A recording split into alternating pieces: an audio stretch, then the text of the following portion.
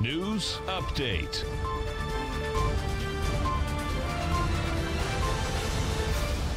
Good afternoon, folks. Steve Rhodes coming to you live from the shores of sunny Delray Beach, Florida. This is your 1 p.m. update, and currently we've got a little bit of a mixed bag out here. You've got the all the indices trading lower with the exception of the Dow Transports. They're up about 3 points, so they're flat. The Dow is off 21, S&P 10, 0.2%. NASDAQ's off 103, 0.7%. The big loser to the downside, the semi's off nearly 1 full percentage point, 29 points. You've got gold up 11 bucks, silver's up a penny, light sweet crude is off 87 cents. Let's go take a look at our 9-panel market update chart. We'll begin by looking at the ES Mini. As we do that, in the upper left-hand corner, what you should notice is that there's a new profile that is attempting to form. It is bullish in structure. It says, as we speak, no charts, I'm not sure, boy. I've got my charts up on the screen. Production room will just have to get that up there, Mr. Bill. Sorry about that. Not sure what's going on. But let me explain to you what's happening. And that is that the ES Mini has a brand new daily profile that is attempting to form.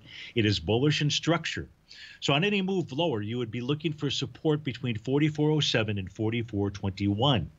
Now, although you don't see it, I'm telling you that they are sharing with you certainly that the profile is there, and I'm using Stevie's advanced Doppler tool. So we won't have a confirmation of this profile till this evening, but it has been in place pretty much since Sunday. So I'm thinking this one is going to stay. The spot volatility, what it did earlier in the day was it tested and rejected the 50-day exponential moving average. The 50 days at 1749. Spot volatility right now trading at 1655. The NQ has consolidated with inside its daily profile.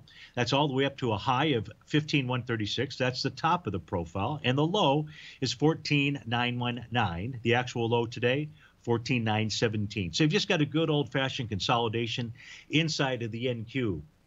The U.S. dollar index, as we pointed out on Friday, even though it was moving lower quite a bit, it found support at the bottom of its daily profile, and that level is 92.41.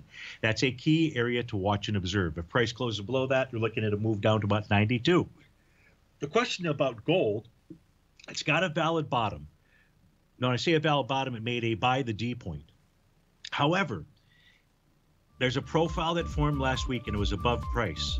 And prices tested and rejected that so far, and that's at 1786. We're trading right now at 1786.40. Folks, stay tuned for the Trader's Edge show. We'll make sure we get these charts up here on the screen for you. If you're off to start your Monday, have a magnificent one. We'll look forward to seeing you soon.